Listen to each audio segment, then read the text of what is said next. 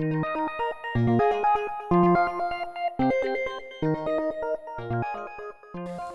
wanted to find a really good infrared detector for looking for hidden cameras, because most cameras, most good ones, even the peephole cameras or the pinhole cameras, have an infrared illuminator. This way at night they can see. And I wanted to be able to have something that I could carry, and if I wanted to search an area to see if there was a hidden camera, I could do that.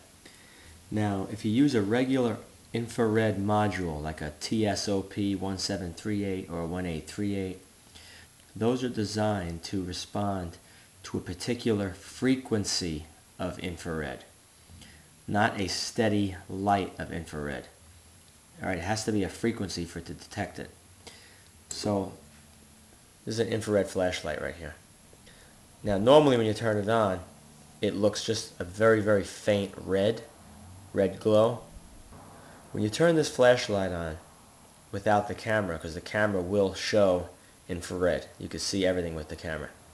But without the camera, the light will show up as a pale or very faint red glow. Alright? So I'll turn it on right now. See, it looks pretty red, but it's also bright. So what I'd like to do is to be able to detect a steady infrared light source like that. So what I'd like to do is be able to detect a steady source of infrared light, which usually emanates from a video camera.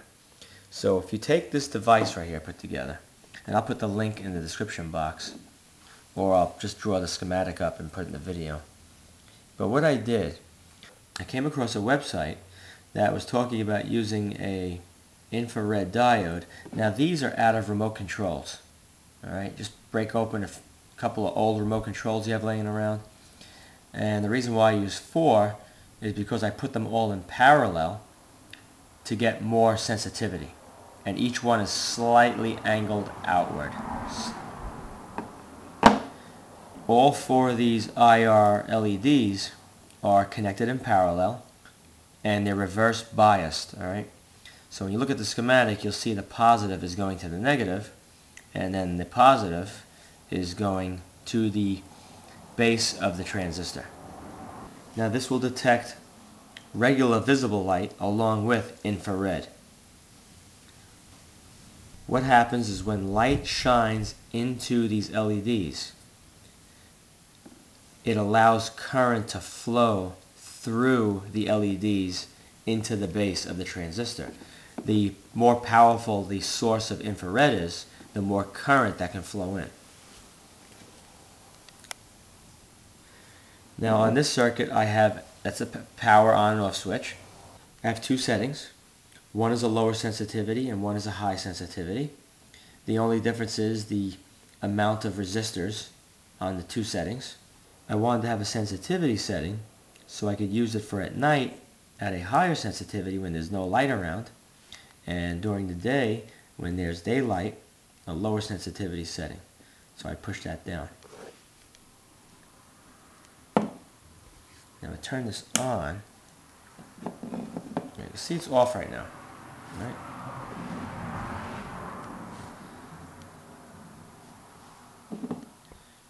Now this is the infrared flashlight. Alright, I'm aiming it towards the LEDs. See?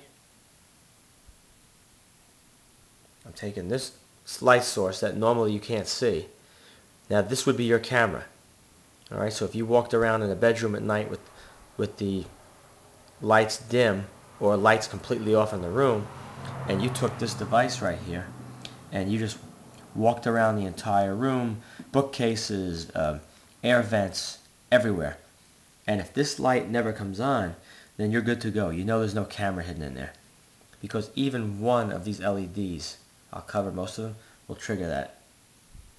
Alright, now I've tested this like 25 feet away, even 30, and it works with this light.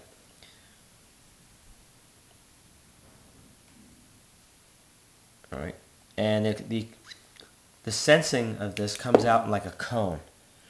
So each one of these might have a 25-degree angle to them. So the sensitivity is going to be like in between those two fingers right there. So you want to move this around to check. Now you want to test the remote control like this. Just point it at it. There you go. You put it about 4 feet away, 3 feet away.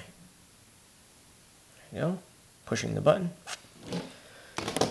So it's handy for testing remote controls, and it's also handy for searching for hidden cameras.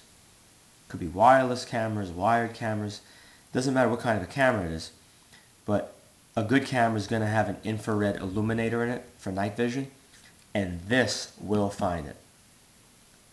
I don't know any other circuits around that can do it, but this one here is really, really good, and it works at a good distance. So you could use this for looking for hidden cameras in your home, and it will find them. You use it for testing remote controls, and hopefully no one uses it for illegal purposes, such as taking this on the high sensitivity at night and walking around somebody else's premises looking for hidden cameras. Because this will, if you point this at the outside of a house, if there's a hidden camera, this light will come on. Great circuit, works perfectly, and I will put the link in the description box.